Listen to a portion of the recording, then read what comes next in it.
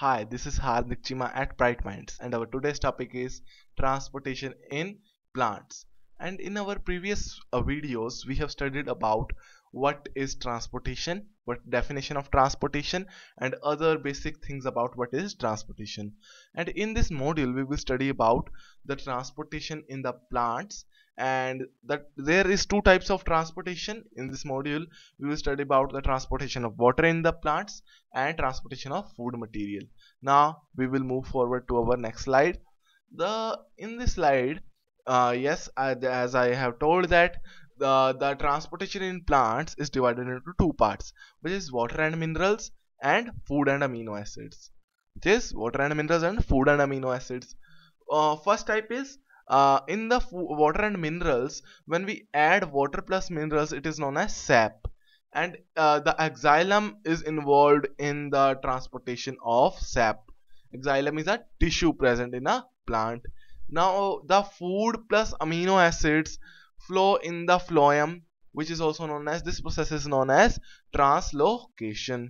Now as this is a, you can see that this is a plant stem or a root, or this is a phloem part which is present over here. This is phloem part. Now this is the xylem part, which is red in color. This is a plant root. You can say that root hairs are present over here, and cambium can be over it, and phloem is here, and xylem is here. Now we can also see that xylem is here, phloem is here. It is a flowering plant, and it is a stem of a flower, stem of a plant. Then it is a ground tissue, there is dermal tissue. Outside dermal tissues, there may be a cambium also, it is present. And this is a closer look towards the stem of a plant. Under the microscope we can see that there is presence of these red color are the xylem, and these blue color tissues are the phloem. Now this is a magnified image of that. And now what, in this slide we will study about the transportation of H2O. In this slide we will study about transportation of H2O. And the transportation, or we will have to think that the transportation of H2O is from the root to the stem. It is from the root to the stem, so it is always unidirectional. First point is, it is unidirectional. It is unidirectional. Now the steps which we follow during this unidirectional process, that is, first step is ascent of sap, second step is upward movement of water and minerals through the xylem, and third mineral is absorption of water at the spot where it is delivered. Now most of the process is passive. Now what is passive transport? The passive transport is a means of transport in the bio. We mean that no energy is used in this method. In the active transport, ATP or energy is used, but in the passive transport, no energy is used. Now most of the process is passive. We can see that in this point.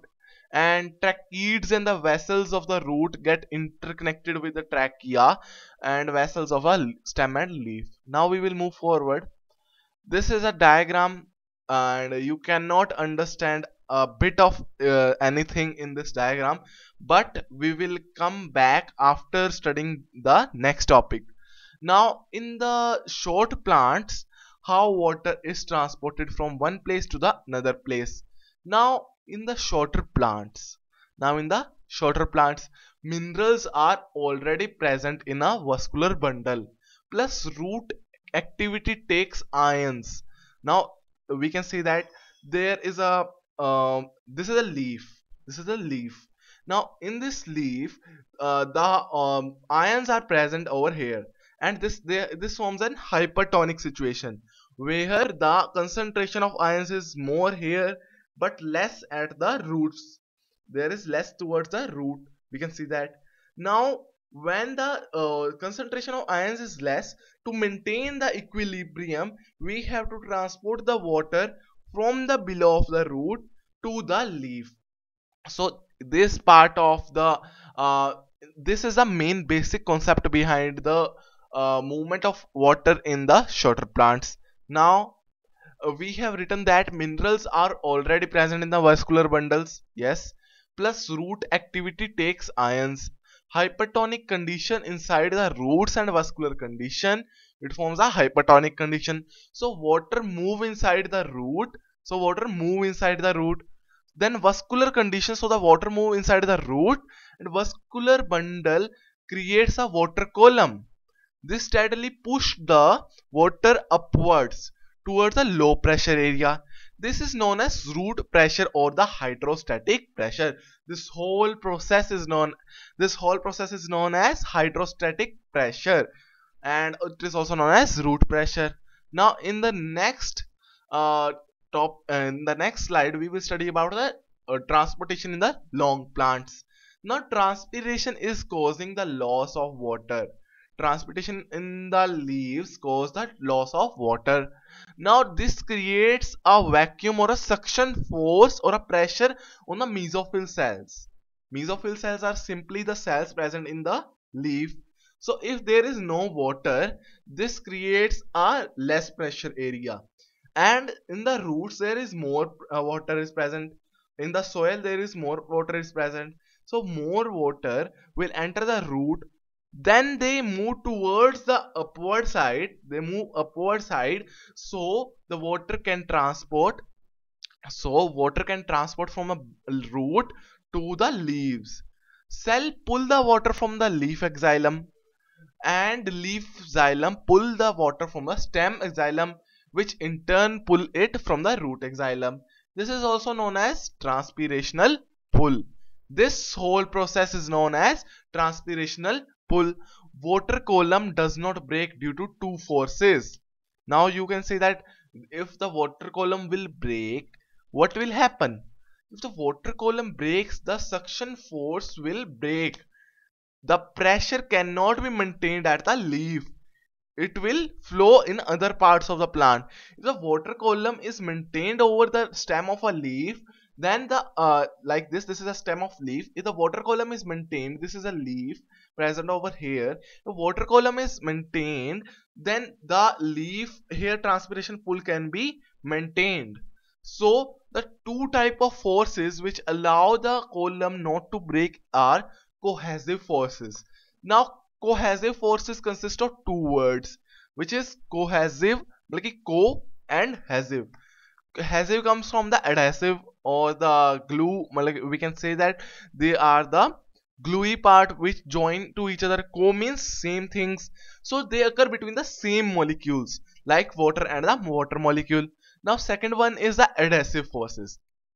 They occur between the different molecule or the stem and water and xylem. Now adhesive forces between two different molecule or stem and water xylem. Now theory of this whole theory is given by the Henry Dixon and John Joly. This theory of transpiration is given by Henry Dixon and John Joly. It is also known as Joly Dixon theory. It is also known as Joly-Dickson theory. It is a very popular theory in the bio, or also we can say that in the botany. And in the transpiration, it is divided into it occurs in the three parts, which is stomata, lenticular, cuticular. In the stomata, it occurs in stomata. Lenticular means it occurs in the lenticels. Cuticular means it occurs in the cutile. The function of transpiration is it has a cooling effect. It has a cooling effect. As this is a plant, due to heat, the metabolic reactions will also suffer due to heat. So when it releases the water, this causes the water to come out and have a cooling effect on the stem of a plant. Now transportation of sap. Yes, this is a main topic which we are studying. Now it affects the climate. Yes, the transpiration in the plants affect the climate. They bring the rain to us. Now second process which occurs in the plant is known as guttation. It is guttation. Factors affecting the absorption of water are, now we will study, oh sorry, I have forgotten about the factors. There are three factors. There are three factors which affect the absorption of water. More water in the soil, more water absorption. First point is more water in the soil, more water absorption. And second is salt in the soil inhibit the water absorption. Salt in the soil inhibit the water absorption. Now third point is water absorption is more in the well aerated soil. These are the 3 points affecting the absorption of water. Now the second process above the transpiration which helps in affecting the transportation of water or minerals is the guttation, which is loss of water in the form of water droplets. When we rise early in when we wake up early in the morning, we see that the leaves have a small drops like this. These are small drops present over the leaves. It occurs during the morning and the evening hours. Occurs through a special structure which is known as hydrathodes. The veins which are present over here, these are the veins present over here. The main stem veins go like this. Thus, there is a presence of structure or tubule which gives out the excess water from the plant out. This part is known as hydrathodes. This part is known as hydrathodes. Now the excess water is released out. This also creates a pressure difference in the plants. Now we have, as we have discussed, that we will study that diagram. Now we can study that diagram, that is this diagram. In this diagram we have shown that we have to use a magnifying glass. Yes, you can see that. We can see that from the roots, we can see that here are the root present of a tree. This is a very long plant. Now root cells, the pressure present is minus 0.2 millipascals. Now root hairs, at the root hairs water flow from the soil into the root hair, then into the xylem. Negative water potential draws the water into the root. This is a negative water potential due to the presence of ions in the leaves. This is cohesion and addition forces draw up the water in the xylem. Now pressure in the stem is minus 0.6 micropascals. Now at the leaf, when it moves from the stem to the leaf, the water from the xylem is drawn out into the leaf and transpiration occurs. These are the mesophyll cells, and the other water which is also used by these cells present over here. Now as we have studied in the nutrition part, we discussed that if the if the this is a leaf cell. If stomata is present over here is more, as we can see that here, if stomata is present over the top part, ventral part is more than the dorsal part, the transpiration rate will increase. So the water have to suck up more water. So presence of stomata in the upper epidermis is very much less than the dorsal epidermis, which is a lower epidermis. Now we have finished all the topics in this module, and now we will move forward to the transportation in the food. Now our this topic is very much shortly given in the NCRT, but I try to explain it very much as I have got from another source. And the transportation of food is also known as translocation. It is also known as translocation. Now it is also known as translocation. It occurs through the phloem or sieve tubes or companion cells. Phloem consists of sieve tubes and companion cells. Transportation is bidirectional. The transportation occurs in this is bidirectional. It is from the source to the sink. Source can be any leaf. Any leaf present in the plant can be source. It can be above, it can be below the sink. Sink is the destination of the food where it has to be thrown or where it has to be delivered. So source can be up or down. So the most of the food can go upwards in the phloem, or it can go downwards. So it is bidirectional in the nature. Now transportation occurs in this method is active transport. Now food which is sucrose is loaded into sieve tubes by using the ATP, which is energy currency of the cell, which is provided by the companion cell. The companion cell is present beside the phloem or sieve tube. It provides the ATP to the sieve tube. Then sieve tube, like this is a sieve tube, it processes the food towards the upside. Now ATP, thus it is an active transportation.